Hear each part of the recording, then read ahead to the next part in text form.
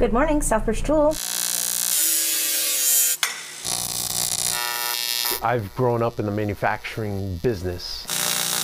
My father and my uncle started it back in the early 80s. Kind of grew up in that. We're accustomed to commercial, military, government contracts.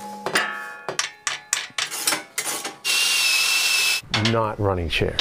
I happened to meet Dick Hoyt in a grocery store back in 2009, and I just told him, look, if you need anything fixed, we work with metal. A year later, he came into the shop. To me, there was no greater feeling than to completing a chair for a man that was a legend.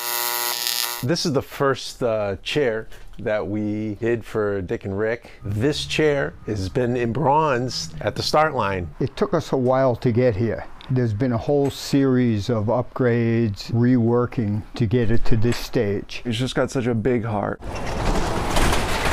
Shortly after I met Dick and Rick, I overheard a woman. She talked about how her son was in a horrible car accident. Let me hook you first.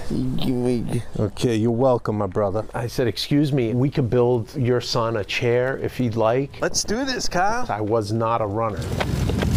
And then sure enough, now years later, we've become this team. Okay, watch your eyes. It's just a good feeling inside knowing that they're appreciated. Dick's passing, man, it was a shock. I think about him every day.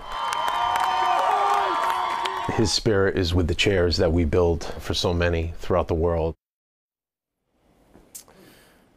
And our thanks to photojournalist Chris Garvin for bringing that to us. So Michael is the owner of Southbridge Tool and in Dudley. Yes, his race partner who you saw there is Kyle Brodeur. And while they won't be racing Monday, they will be competing locally together this fall. And really, again, a beautiful job there by our Chris Garvin. And another reminder that even though Dick and Rick are not going to be running on Monday, their spirit certainly is in that race.